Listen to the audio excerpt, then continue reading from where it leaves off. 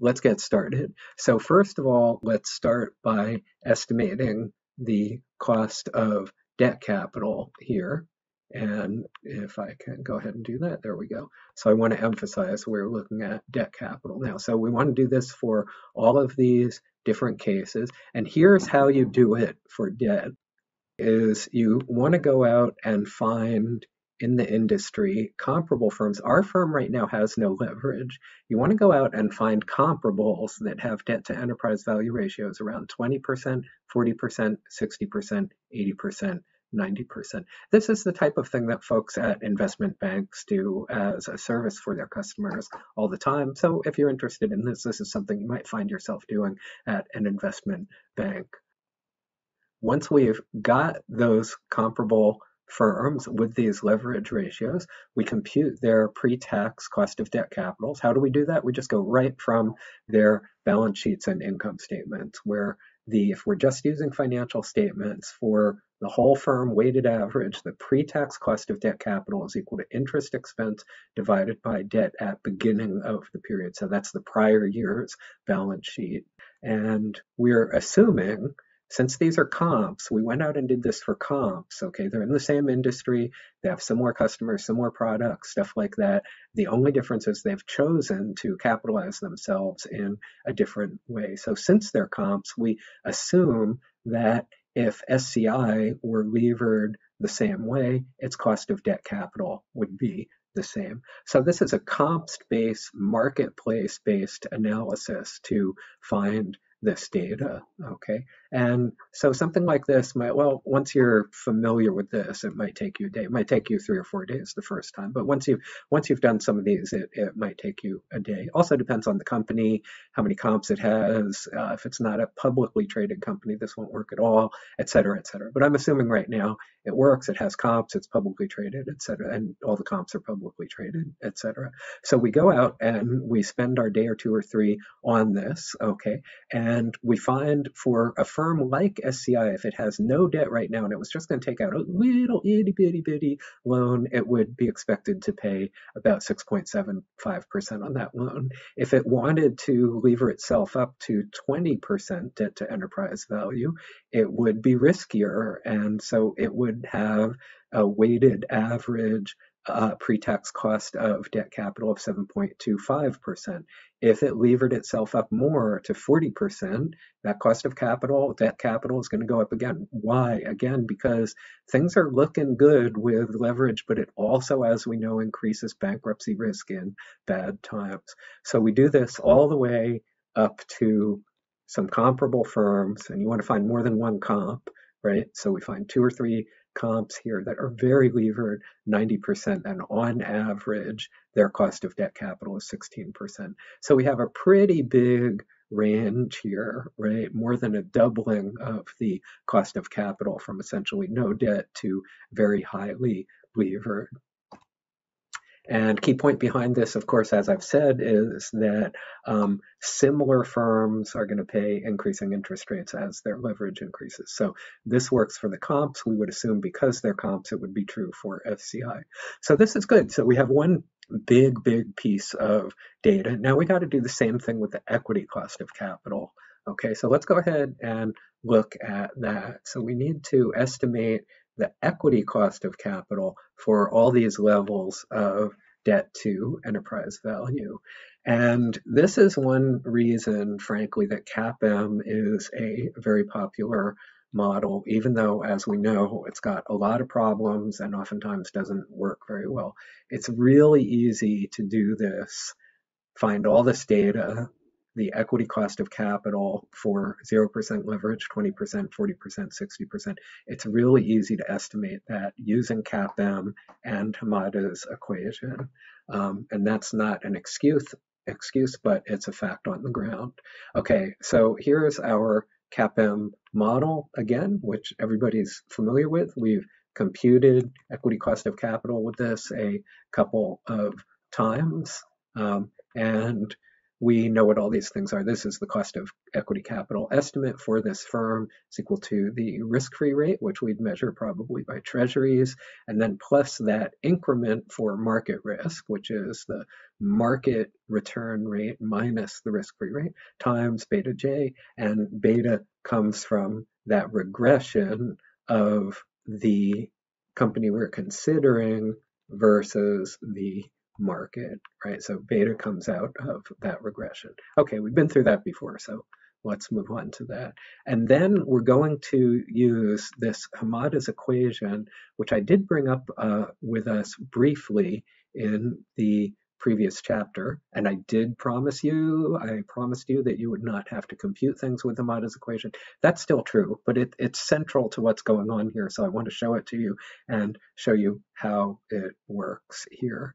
So Hamada's equation comes into things like this. We're going to use, for each of these levels of leverage, we're going to use the CAPM equation to estimate the equity cost of capital. And we're going to use Hamada's equation to keep estimating beta for 0% leverage, 20% leverage, 40% leverage, 60% leverage. You can see here in this equation, nothing else has anything to do with the leverage of the firm we're considering. The risk-free rate in treasuries doesn't care. The total market rate doesn't care. And again, the risk-free treasury rate doesn't care. So we have to account for the leverage increasing this equity cost of capital through beta. And that's what Hamada's equation does. So Hamada's equation says that a levered beta for a company is equal to the beta that we find for that company with no leverage. That's what BU stands for here. Beta of similar firms, or the firm we're looking at with no leverage, and beta L is beta of similar firms, comparable firms, same firm we're looking at with leverage. So the leveraged beta is equal to the beta with the firm when it has no debt, okay, times this whole mess, okay? And the key thing you have to see with this whole mess is that as this term gets bigger, the beta is going to get bigger, right? Actually, this whole term, as this whole thing gets bigger, the beta is going to get bigger. So someone happily has gone out and done an SCI to market regression for us and found that the beta for SCI in its unlevered state is 1.1, okay? So then we can just use now Hamada's equation. There's nothing in here that we don't know. We'll put in 20% for this ratio, 40%, 60%, and we know the tax rate is 40%. So we'll be able to estimate beta leverage for each of these. So let's see how it works here. If we have 0% leverage, the unlevered beta is the levered beta. If we have 20% leverage, the beta of the firm, because it's riskier now, has increased to 1.27. And again, that's going to directly increase the cost of equity capital through the CAPM equation. And if we have 40% leverage, the beta goes up even more. 60% leverage, it goes up even more, 80%, 90%. And it's going up mathematically. Again, you don't have to compute this, but it's going up mathematically through that equation, okay? And here again is that equation.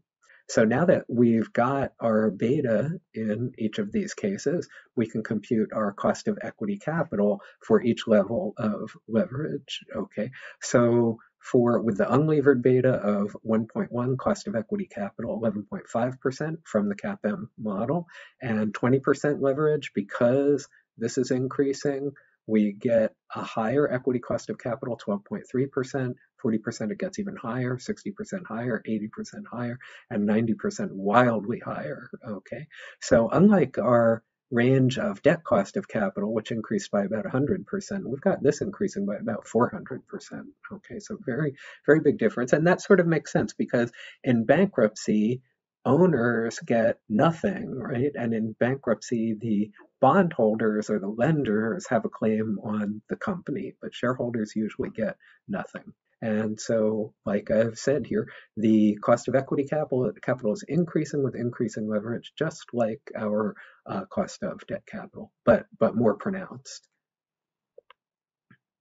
Okay, so now I think we're ready to, I think we have everything we need now to compute our weighted average cost of capital for each of these levels of leverage. And then we know the minimum weighted average cost of capital is going to correspond to the optimum leverage level. And how do we compute that weighted average cost of capital? With our standard unchanging weighted average cost of capital equation, that the weighted average cost of capital is 1 minus the tax rate, our 40% times our cost of debt capital at this leverage ratio, times the weight of debt with that leverage ratio, plus our equity cost of capital at this leverage ratio times our weight of equity.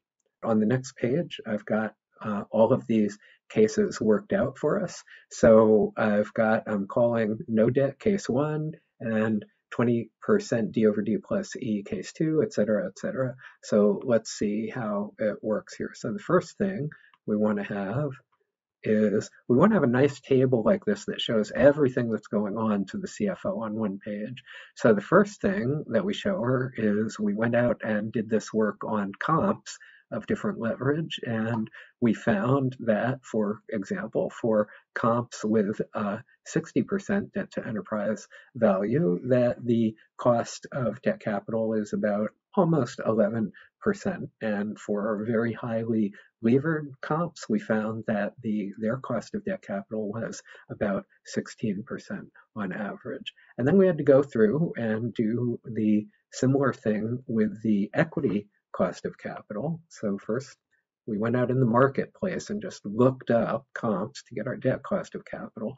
And then for our equity cost of capital, we used our CAPM model with Hamada's equation. And we saw on the previous page how that worked out. So we found for comp firms that are levered to about 40% debt to enterprise value cost of equity capital, it's about 13.7%.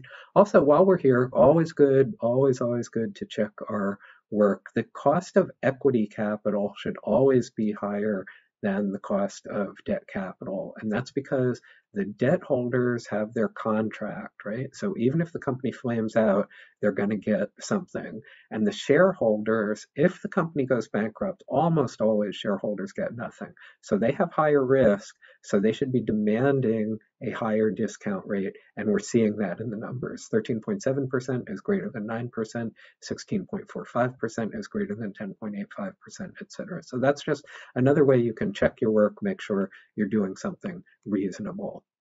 So now I think we have every piece we need to compute our opportunity cost of capital for each of these cases, 1 through 6. And that's exactly what I've done down here. Okay, so here's my WD, 20%, 40%, 60%, et cetera. Okay, and 1 minus the tax rate is 40%, that's always 60%. And then I go through and I just plug everything into our weighted average cost of capital equation here, and I find our weighted average cost of capital, if there is no debt at all, it's equal to our equity cost of capital. That makes sense because we have no debt, okay? And if we lever the firm up to 20% debt to enterprise value, the weighted average cost of capital comes down, interestingly enough, and that's because of the tax shield effect and things like that, to 10.73%. This is coming down because we have this nice tax shield effect there. And then for case 3, it's down even more, 10.4%. And now with case 4, it's starting to go up again, 10.5%. And here, if we lever up a lot, 11.2% and 12.8% if we're very highly levered up here at 90%. Okay, so what do we know? We know that the present value of the future cash flows for this firm is going to be maximized when the opportunity cost of capital is minimized. So that is definitely case 3, right? So case 3 is our winner, okay? So we choose case 3 with our debt to enterprise value of 40%.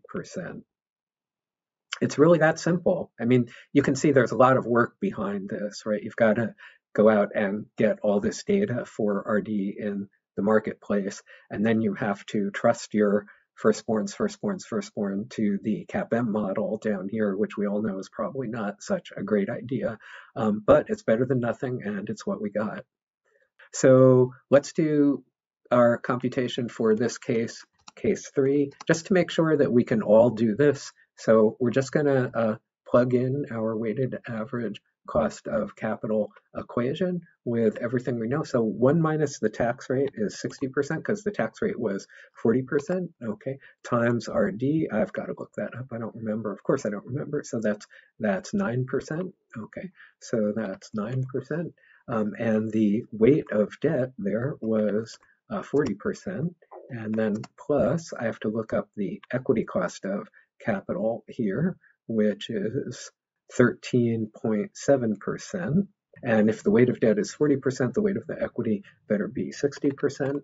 Okay, and let's just take this over to Excel to make sure that I don't have any typos in there. Okay, and we get 10.38%, and I believe that's correct, which we should be able to verify. Yep, 10.83%. So you can see how by hand all of these guys are calculated. So that's it, we're done. It's honestly that simple. We just go back now and report to the CFO the optimum leverage ratio equals 40% by debt to enterprise value ratio here, and we would also want to report back to her the corresponding RE of 13.7%, the RD of 9%, and the weighted average cost of capital of 10.38%.